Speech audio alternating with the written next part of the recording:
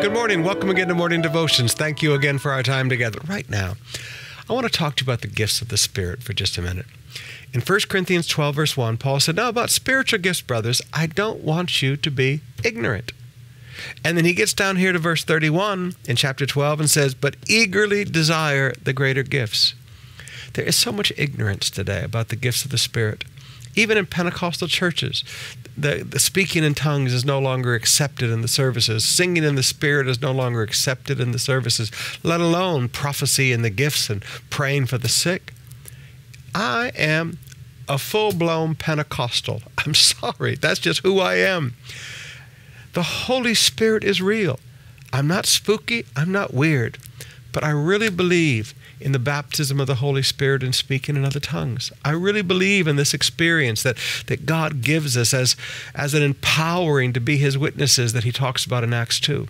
And I really believe that the Holy Spirit uses us in supernatural gifts as He chooses to use us. We don't decide what gift we want. He chooses the gift. He chooses the place. He does everything. We're just an empty vessel.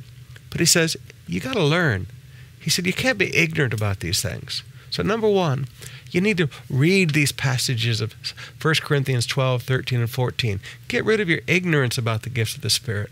And then secondly, he says, you need to eagerly desire the greater gifts. You need to begin to desire these things. Oh, Pastor Sumrall, all the gifts ceased. That's Baptist cessationist theology. And you can't lay it out for me in Scripture. It's just not there. They just arbitrarily, with their dispensational theology, decided that miracles ceased. The supernatural ceased. But when did God ever stop being supernatural? I mean, please be logical with me for a moment. And is there a time limit on this? Eagerly desire the greater gifts until 90 AD. No, there's no time limit on this. Every believer needs to eagerly desire the greater gifts, eagerly desire for God to use them in the gifts of the Spirit. I want to challenge, especially you young people, have a whole new generation.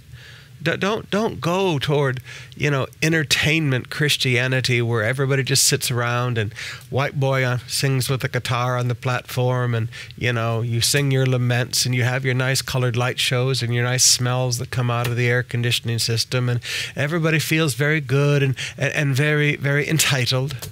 No, you want the gifts of the Spirit operating in you. You want the word of wisdom, the word of knowledge. You want gifts of healings. You want working of miracles. You want the Holy Spirit to use you in these things. You are a supernatural Christian.